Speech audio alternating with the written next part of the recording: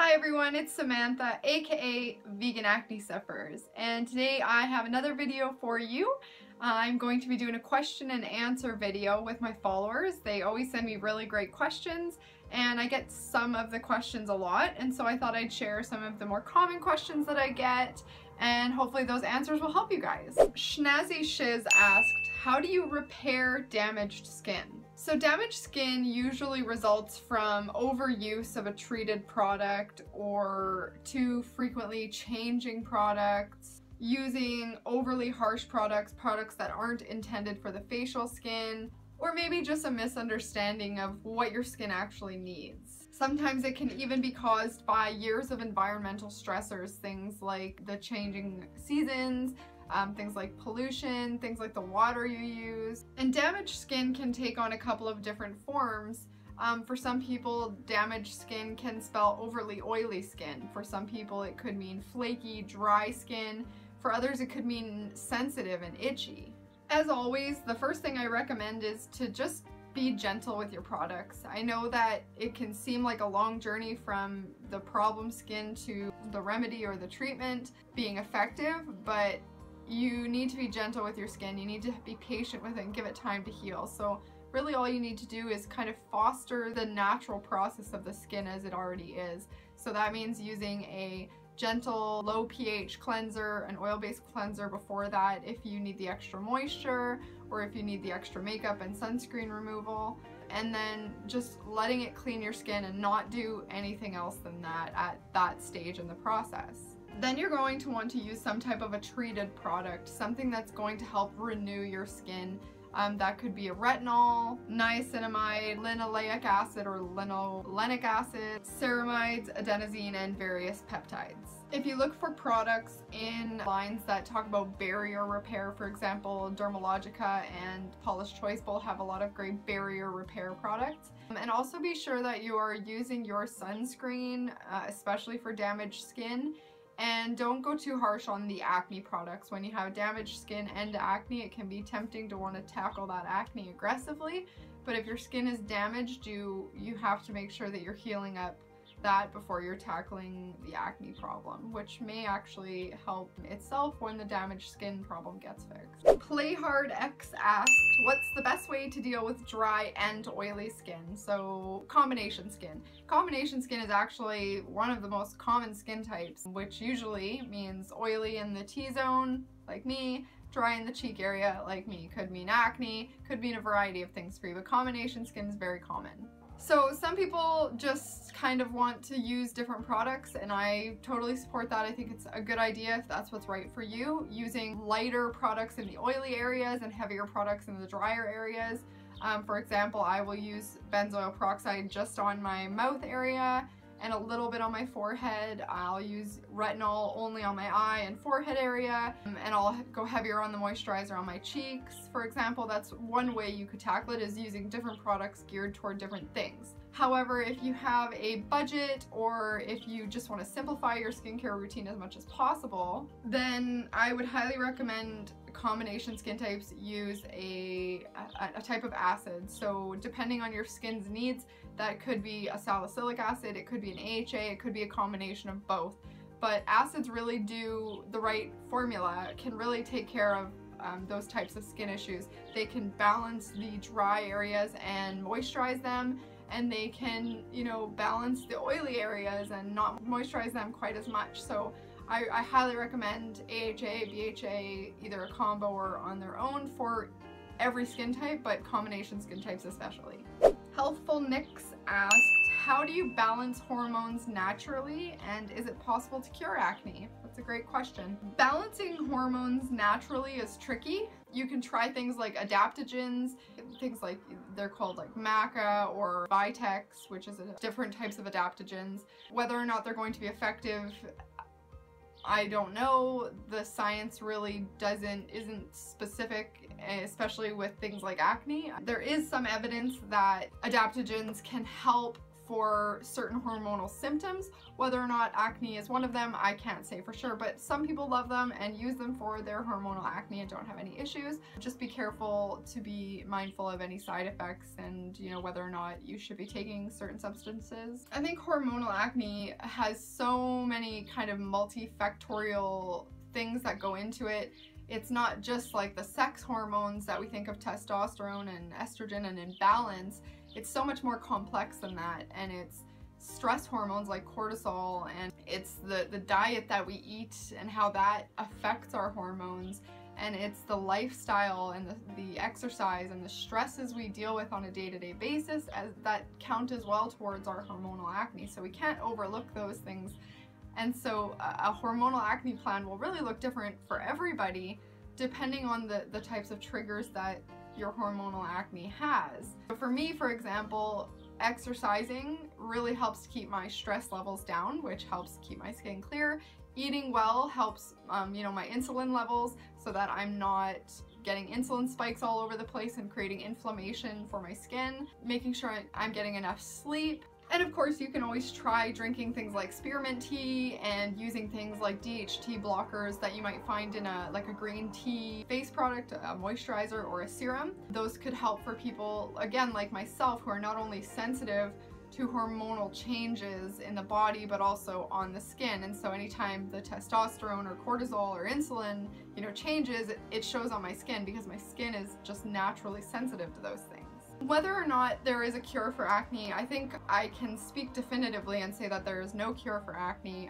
There are many successful treatments for acne, but the very essence of the word cure is to suggest that we can eradicate it. And there are just so many things, again, that go into having acne that a cure could potentially look so different for one person and another that I don't know that we'll ever cure acne. I think we will successfully treat it in the majority of people, but there always are extenuating circumstances. Bacteria evolve, etc. BK Babe asked, what do you use to improve skin texture that doesn't break you out? So this is a bit of a difficult question to answer from my perspective, because anything that's going to improve your skin texture in a very measurable way, depending on what your issue with your skin texture is, maybe your skin's just underhydrated, but generally a skin texture issue, like for me, my forehead is due to acne scars, sun damage, that type of things, wrinkling, just aging. And so anything that changes the texture of your skin is going to be involved in the cell renewal process, and it's going to speed up that proliferation, and anything that does that is inevitably going to cause some breakouts. How big that breakout is will depend on your skin, but for most people, things like AHAs and BHAs, benzoyl peroxide, retinols, Accutane, those types of things all cause breakouts, but they're immensely effective because they affect that process of how your skin cells shed. And so anything that speeds that up or affects it is going to inevitably cause a bit of a purging period. But there's a difference between purging and breaking out. So if you're concerned about the purging, I mean, you can't really get around it. In terms of finding a product that won't break you out, it's going to look different for everybody, and that's kind of just the nature of the skincare game, is you have to find the product that's right for you. I mean, I could list products for days and it may help one person, but it may be terrible for 5 other people, you know? So there are products I love and products I recommend. You know, Drunk Elephant has a fantastic framboose glycolic serum for nighttime that helps change your skin texture. And while I say it won't cause breakouts, it will cause purging, but it may also cause breakouts for you as well. So, I mean, it really is just trying to understand the ingredients your skin does and doesn't like. M. Razzie asked, what is my personal favorite DIY mask? I haven't done a DIY mask in a little while, and I used to do them a lot, but I just don't have the time and energy to put into them, so I prefer the pre-made masks now. But my go-to favorite is always either a clay mask or a clay and turmeric mask, and I always mix it with apple cider vinegar. So that's like my acne fighting, oil stripping, pore uncongesting mask, because the turmeric, you know, it's anti-inflammatory, it's great for the skin. Like, yeah, it leaves you a little yellow for a little while, but it brightens your complexion. and the clay kind of pulls the excess oil out and kind of just smooths your skin over. The apple cider vinegar helps balance the pH of the mask so that your skin is in a perfect ideal environment.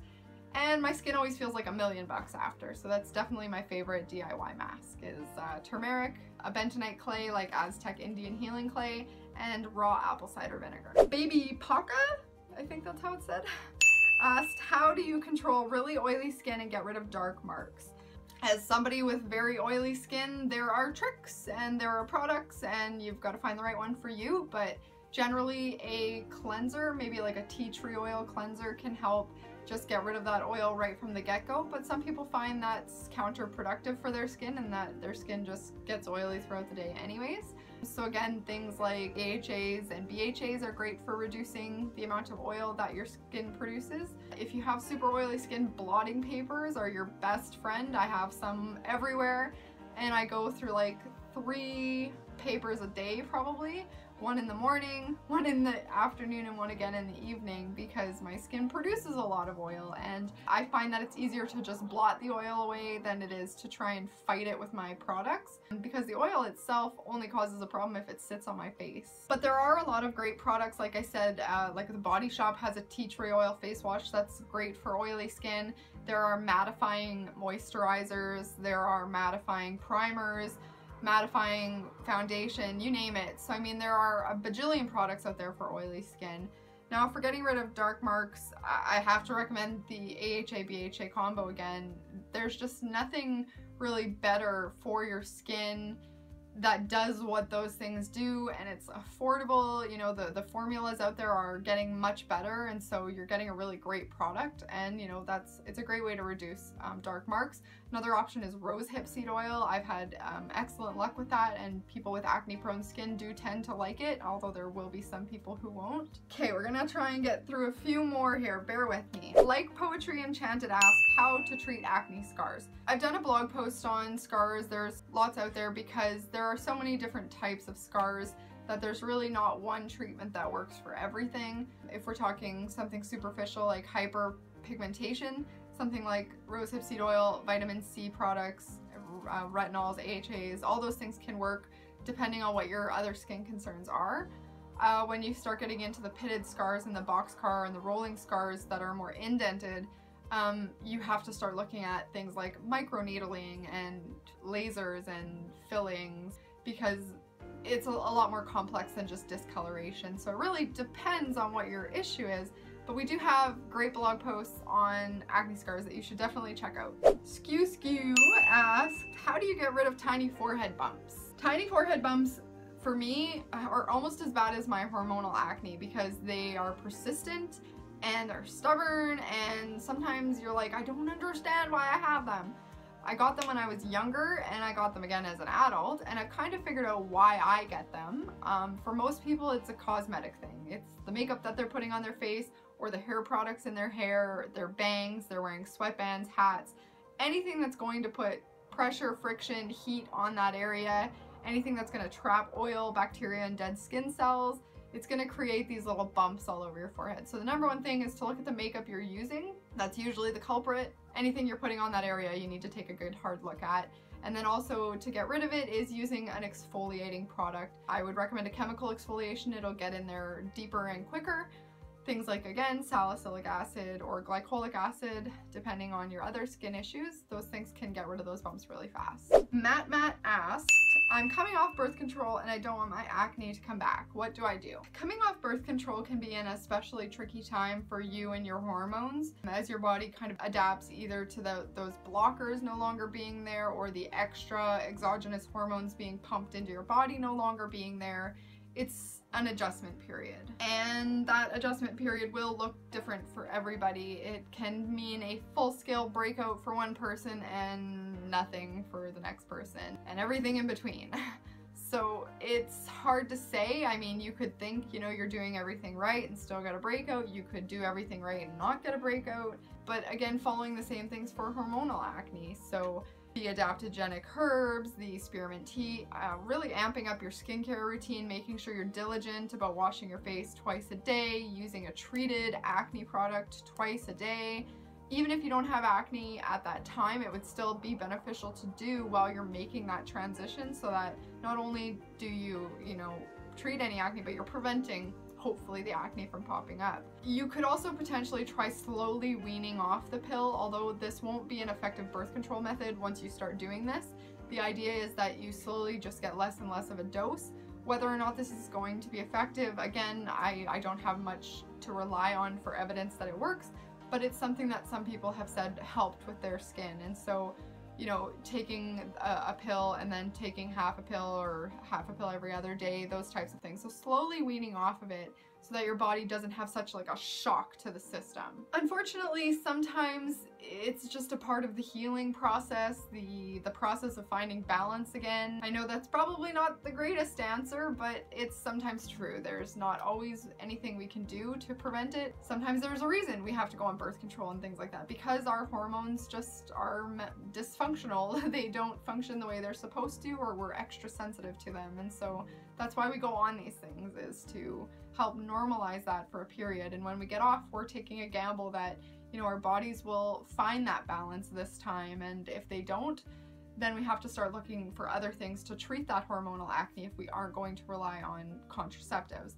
And again, that can even just mean something like a benzoyl peroxide or a salicylic acid product in your routine. It will, again, look different for everybody. Wow, I feel like I ripped through those, and I hope that my message was clear, and I hope that I didn't talk too fast for you and that I didn't rush through anything. I got a lot of questions, so I tried to go through and pick just a couple, because some people sent in a couple of questions. So I'm so sorry if I didn't get to your question or all of your questions. I just want to thank you guys for sending them to me, and thank you for continuing to follow and support, and I hope you enjoyed this video. So if you did, please give it a thumbs up and share it. Thank you guys so much for watching. I hope you have a wonderful day, and I will see you next time.